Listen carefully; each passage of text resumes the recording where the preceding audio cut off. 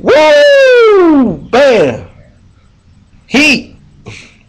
All right, I got information. All right, Manny Pacquiao. I'm gonna explain to y'all what they've been trying to deceive y'all with. A lot of people think Manny Pacquiao is getting a lot of endorsements now and all of these different deals on the table. Let me explain to y'all how it worked and what went down. LeBron James had the Hewitt Packard deal. It was a big deal for LeBron James. He had to turn it down because of scheduling conflicts with the NBA playoffs. So he turned down that money. And since Manny Pacquiao happened to be in town, happened to be having a fight, an event, and all the press was around him, they said, Hewitt Packard said, well, let's just use this. They didn't even pay him what they were going to pay LeBron James. They said, well, we can offer you this. And what they say, okay, for a few $100,000, which is a good deal for 2 days of work.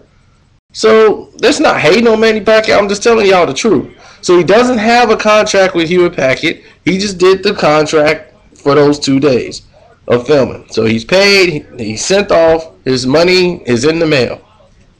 Now, for everybody thinking, they saying he bigger than Michael Jordan, Tiger Woods, he ain't bigger than LeBron James.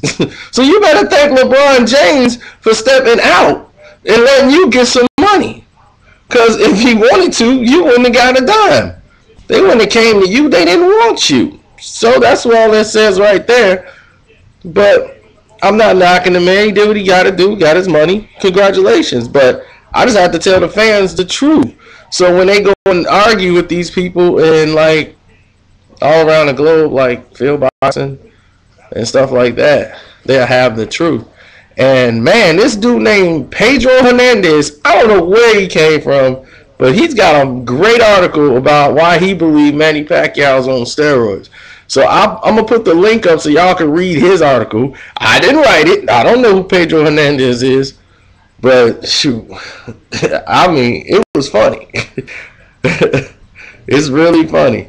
So I said, this is great. So I'm going to just go ahead and put it out there so everybody can at least read it and get their entertainment out of it. And then I'm going to answer your questions later on today. Not this video. I'm going to do it on the next one. I'm going to answer all y'all boxing questions because I got y'all done filled up the inbox, man. I mean, we like at 60 and 70, so I got to decipher which ones are not multiple and which one I could use, because it really breaks down to like about maybe 5 or 6 questions or maybe 12 at the max. Everybody asks the same thing. So, peace. I'm out.